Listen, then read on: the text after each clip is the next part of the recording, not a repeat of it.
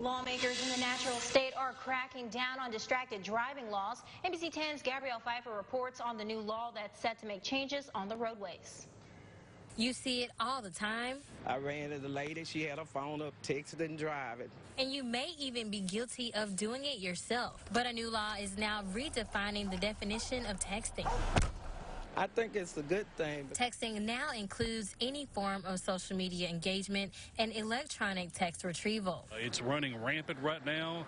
It's in high use from all the access that's on our cell phone. The law is also cracking down on young drivers. Teens under the age of 18 can't use a cell phone or a hands-free device at all while operating a vehicle. Your objective is to pay attention to your surroundings. So if I'm on a hands-free device and we're talking about an issue, my mind is focused on whatever issue that we're talking about. And if you're in a construction zone while workers are present or in a school zone during school hours, all drivers, no matter the age, are prohibited from using a cell phone. You have the minimum speed limit and you have these laws. It's extremely important to pay attention to what's going on there.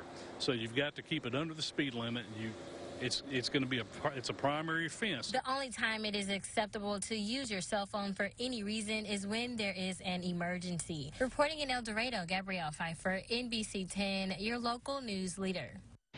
Fines for a first offense can range from $25 to $250. A second offense will cost $50 to $500. And if the driver is in an accident or collision, the fines will be doubled.